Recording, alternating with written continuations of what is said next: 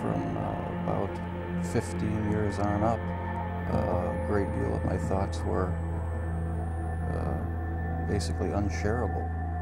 We are all evil in some form or another. Yes, I am not 100%, but I am evil. My mother was a sick, angry, hungry, and very sad woman.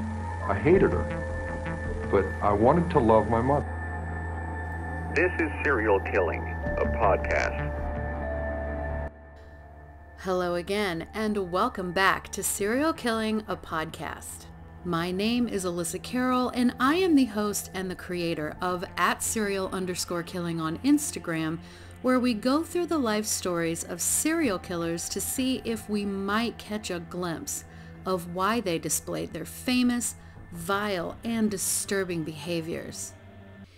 And as always, I want to give a special thanks to my patrons, Kaizen, 2 Emmas, Emily, Gabrielle, Galen, Cassandra, David, John, and my girl Judy.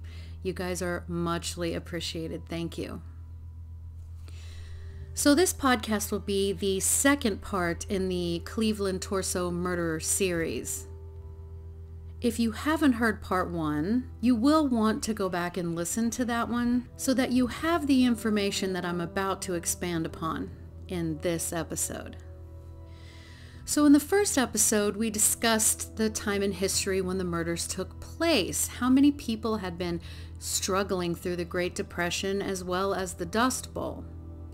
A great many people were out of work and would sometimes fight for day labor jobs. This is the nature of the beast for that time.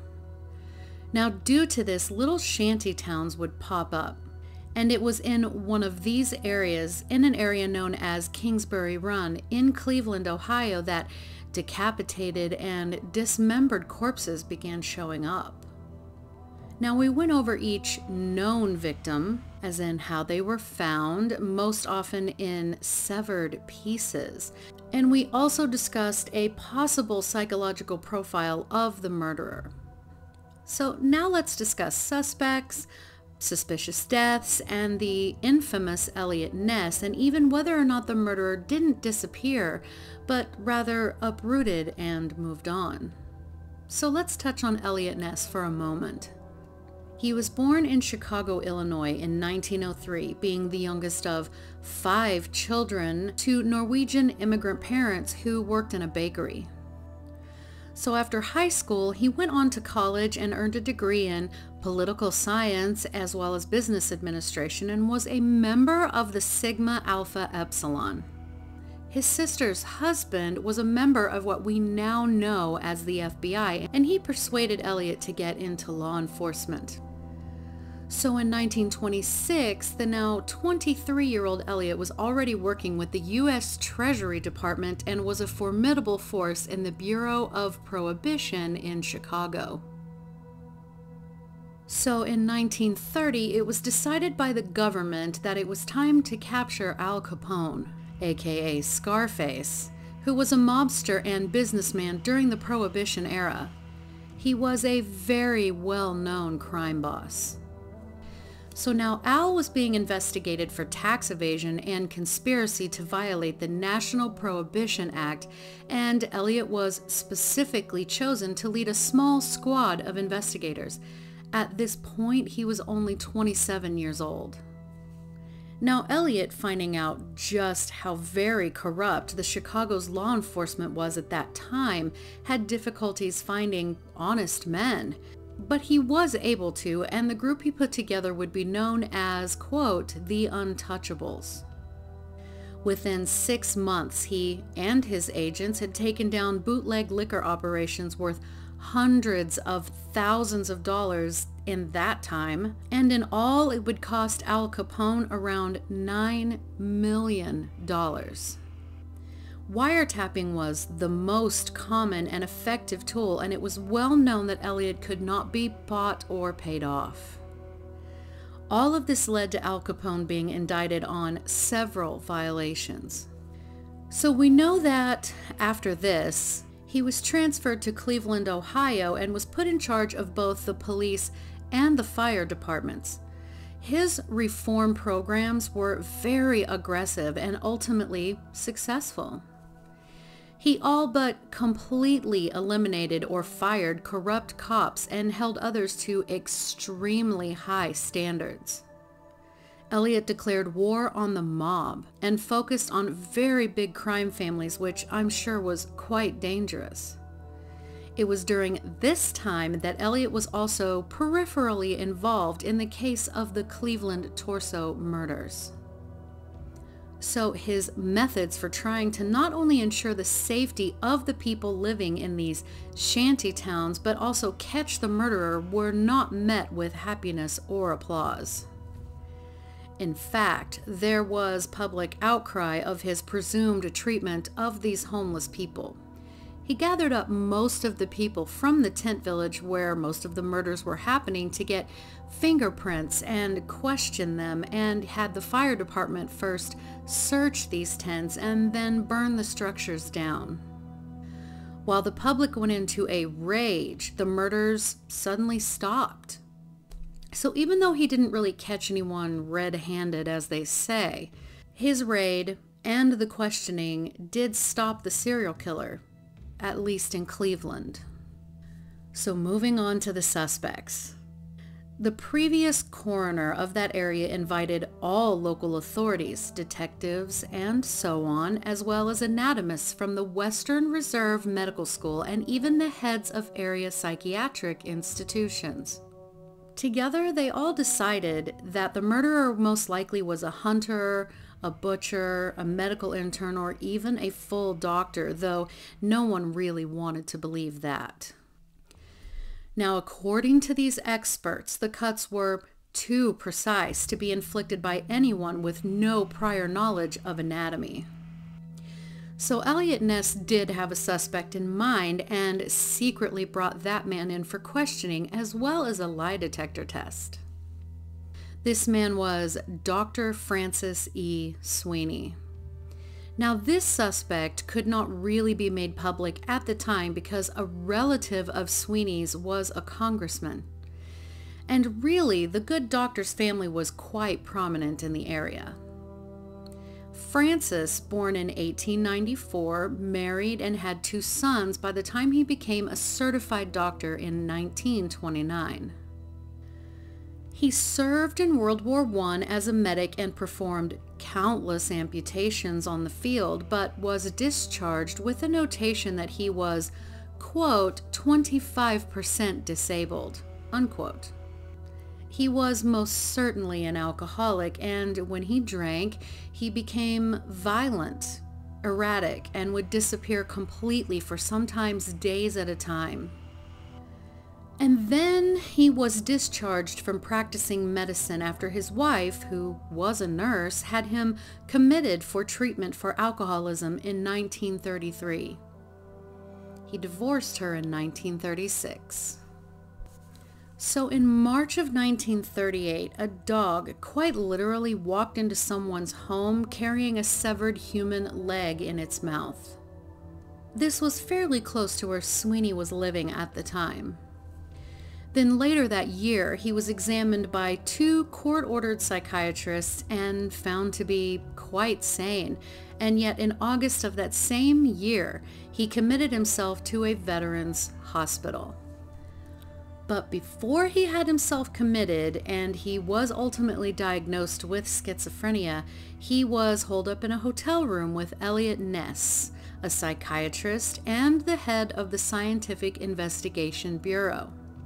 It took 3 days for Sweeney to come out of his drunken stupor and subsequent hangover to be remotely coherent, and it was said that he, quote, lurched across the room, complained of burning sensations, and shouted against imaginary pursuers, unquote. Sweeney was interrogated for 8 hours a day for a full week. He was given a lie detector test a few times. Dr. Leonard Keeler, who invented the lie detector test, administered the test and said that Dr. Sweeney was their man, that there was no question about it.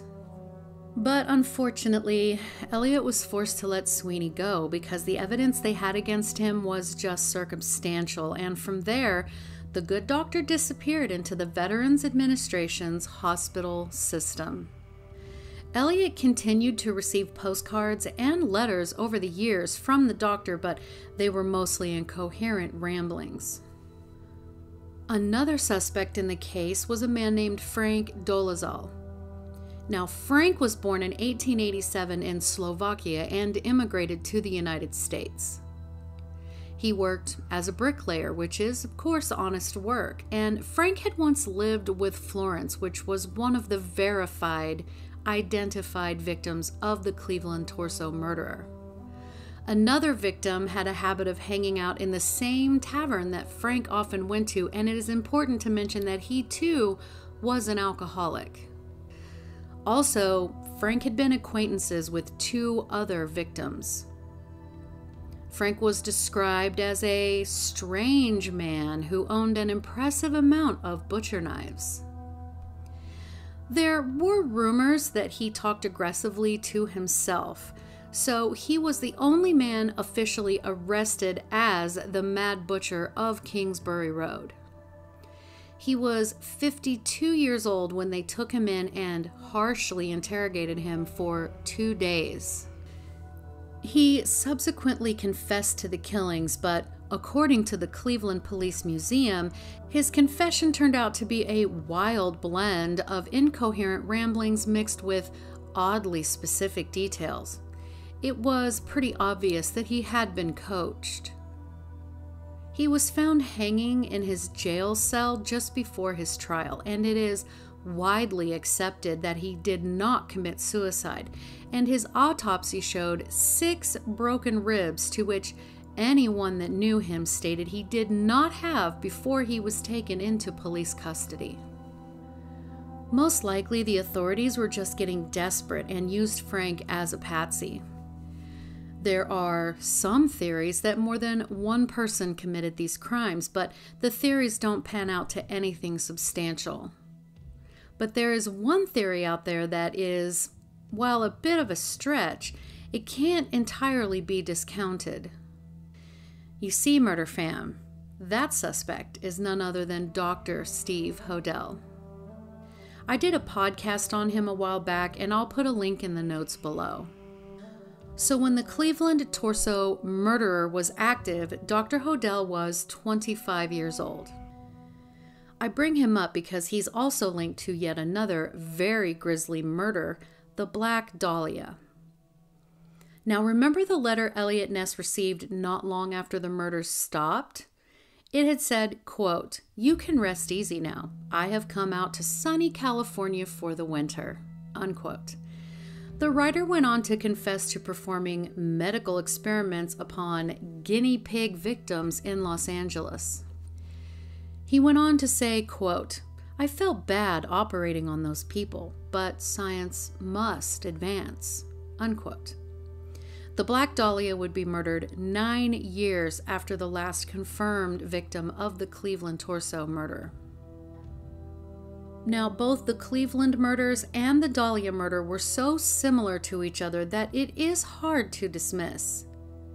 The Cleveland murderer took care to bleed the victims dry, and they were known to be groomed and cleaned post-mortem. Elizabeth Short had also been drained completely of her blood and cleaned so thoroughly with water and a bristle brush that brush fibers were actually found embedded into her skin.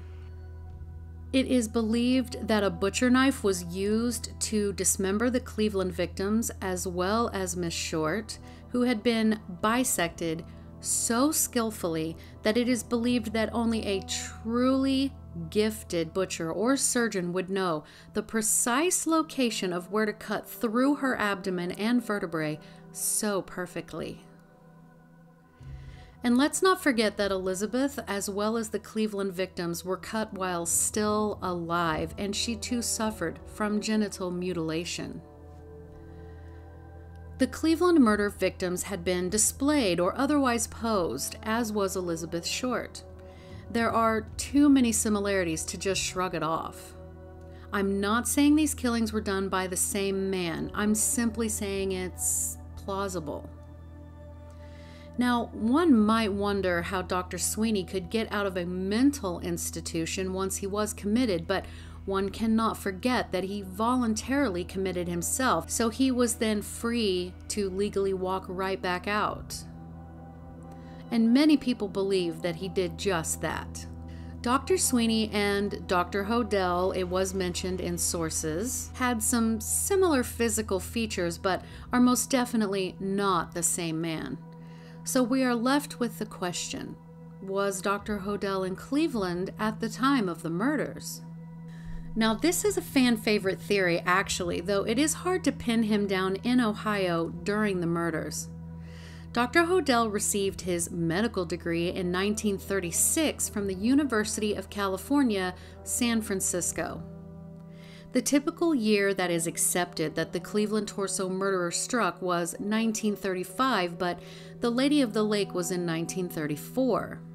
He would have been in medical school during this time. We know that George had a child with one of his professor's wives, and the scandal was such that she moved, quote, out east. He apparently followed her out there because he wanted to be with her and the baby, but she ultimately rejected him. Now, could Dr. Hodel have been in Ohio during the murders, perhaps going through to visit his child, or maybe the child was living there? It's not out of the realm of possibility, but it is definitely a stretch. He could have been on winter or summer break from school when the torso killings occurred, but it's rather unlikely. Again, he was busy building his medical practice and rubbing elbows with the elite of Los Angeles in California at that time. There are other murders that have been linked to the Cleveland torso murder, such as the 1945 through 1946 lipstick murders in Chicago. And Dr. Hodel's son, who worked for the police in Los Angeles, favors his father in a few other murders, including the Zodiac, though George would have been in his 60s when they started. So in all, people like to think that America had their own version of Jack the Ripper, who killed in Ohio, Illinois, and in California, and possibly elsewhere. That this man was the most prolific serial killer in the history of the United States. It's an interesting and fun idea to entertain for sure. And perhaps the Cleveland torso murderer struck elsewhere, but I am not inclined to believe that Dr. Hodel was the murderer. It's pretty well accepted that Dr. Sweeney was the killer, but for now and for the foreseeable future, we just don't know. So then, ultimately, what became of our main characters? Eliot Ness's popularity and fame fizzled out rather quickly. He was married and divorced a few times and was criticized for his social drinking habits and was involved in a scandal where he had been drinking and driving and was involved in an accident, and there were no fatalities, but he tried desperately to cover it up and he was found out. He eventually moved to Washington, D.C. and fought against the practice of sex workers around military bases. He ran for mayor in Cleveland, but he did not win. His drinking got worse, and he ultimately died from a heart attack in 1957 at just 54 years old. All I could find about Dr. Sweeney was that he died in 1964 in a mental institution. So guys, what do you think? What are your theories and ideas about the Cleveland torso murderer? Could it be Dr. Hodel? Was it Sweeney? Was the murderer the one that also killed Elizabeth Short? So many questions. So tell me your thoughts and theories in the comments below in the video, or you can leave me a DM on Instagram at serial_killing, and you can always email me at serialkillinginstagram@gmail.com. And as always, thank you so much for listening. I appreciate every single one of you because I know you could be listening to anyone else, but you chose me. Thank you so much and have a great day.